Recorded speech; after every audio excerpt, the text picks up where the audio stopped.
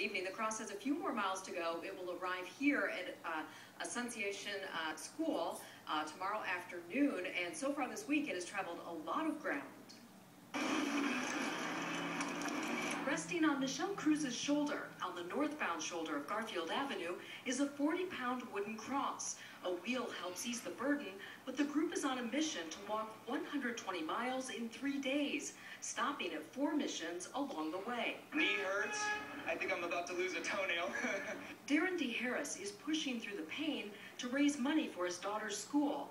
Immaculate Conception in Monrovia has struggled with enrollment and merged resources with Annunciation Middle School in Arcadia to cut costs. I value the Catholic education that my daughter's receiving as well as the school, and I just want to see it continue. The group set out on Wednesday from Mission Basilica in San Diego, walking 40 miles per day in order to reach Mission San Gabriel on the eve of Good Friday. Cars pass by and they honk and give you the thumbs up, so it feels good to have that. The support is widespread, from random drivers to the warm welcome that awaits them at Mission San Gabriel. I'm looking forward to see them coming out the street and really show that we appreciate their efforts. We're here, we made it! Woo! Finally, after a long journey, they can rest and rejoice.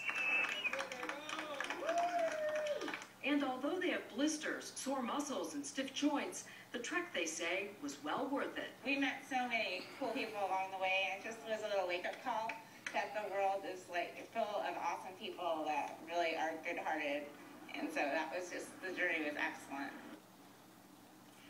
And tomorrow morning, the group and anyone who would like to join them and make a donation can carry the cross on a 10K walk or run starting at 11:30 at Mission San Gabriel, or you can join them for the last 3.1 miles at 1:30 in the afternoon in Temple City at Live Oak Park.